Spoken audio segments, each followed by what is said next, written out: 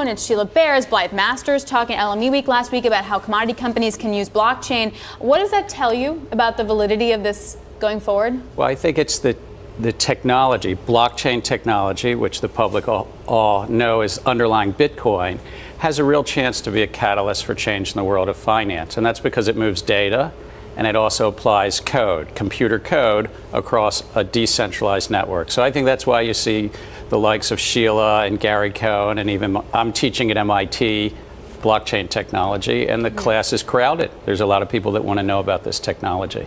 So how do you regulate it? Well, it's really important, I think, for... So there is still a lot of enthusiasm for cryptocurrency, and there's a lot of talent coming into the cryptocurrency market.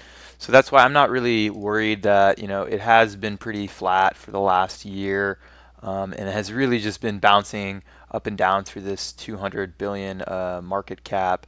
But I do see a lot of promise and growth in crypto investments, and I will continue to watch the market. And the question they brought up about regulations, I do feel like the regulations are key for future growth of cryptocurrency.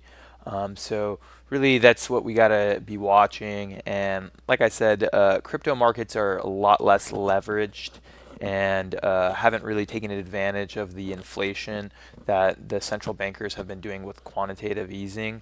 So when that bubble does pop, that debt bubble, I do see cryptocurrency rising again and becoming relevant, because as those assets start to deflate, I do see a lot of capital and value coming into crypto.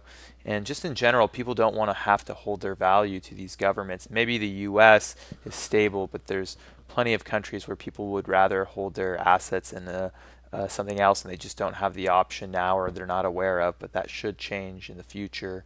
But let me know your thoughts on this, and I will talk to you soon.